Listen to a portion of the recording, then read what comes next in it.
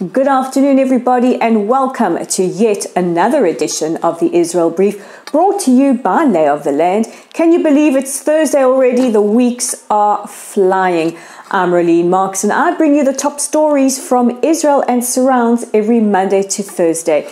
If you are viewing this on Facebook, we would really appreciate it if you share as much as possible. At the moment, Facebook are clamping down on this type of content or any content that is seen as vaguely political. So we need your help to help educate as many people or inform as many people as possible about the Middle East, what goes on here, what makes the headlines, and the truth behind some of those headlines.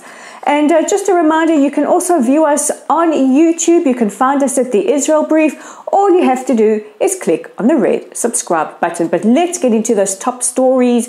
And this is one of intrigue, and one really has to question whether or not the London Jewish Chronicle has blown the lid off a top secret mission to Iran. What am I talking about, you want to know? Well, let me tell you. The London Jewish Chronicle has published an expose on the assassination of top Iranian nuclear scientist Mohammad Fakhrizadeh that took place just several months ago. Now, Israel will not deny or confirm whether or not we were involved in any such operation, but according to this expose, which cites sources within the Mossad, they say that at least 20 agents from Iran and from Israel surveilled Fakhrizadeh for at least 8 months and managed to smuggle in a 1-ton gun that carried out the assassination. Fakhrizadeh was hit by the gun and later died of his wounds in hospital. So very, very interesting. Very interesting to see that this has been made public.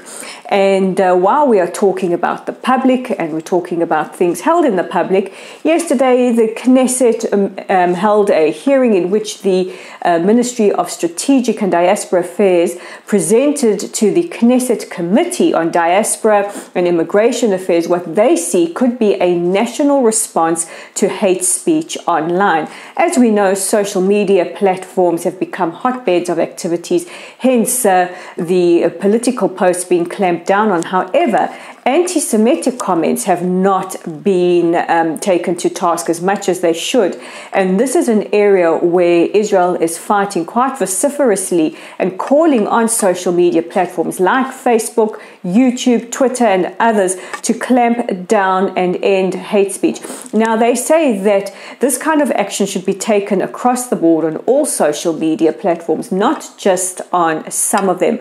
I know that on Twitter, for example, you can flag and you can complain about a post, and either they will tell you that it doesn't violate their community standards or they will block that page. But we are saying that, while freedom of expression is very, very important and is, one of the great bastions of a democracy, hate speech is not. And there is a line where the freedom of speech crosses into hate speech. And, it sounds quite interesting when we have been saying over the last couple of weeks that our exposure has been limited because we bring a political perspective, while anti-Semite and other hate groups are allowed to comment.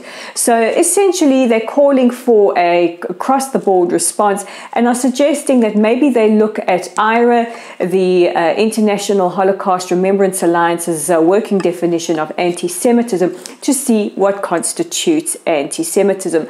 Last night, Facebook announced that they will be clamping down quite vociferously on political posts in certain parts of the world.